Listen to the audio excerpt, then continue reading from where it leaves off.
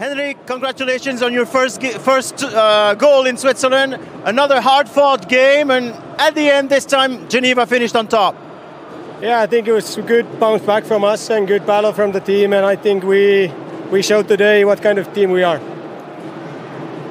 On these first matches in Switzerland, what can you say about your team and about the league, the level of the league?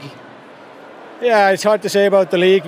Only 4 games and first 4 games in 7 months for me. But the team is great and everything, the players and the staff, it's great to be here. And last question, what kind of player are you? What can we expect from you in Geneva? I don't know. I just try to play my best and help the team to win. Abonne-toi.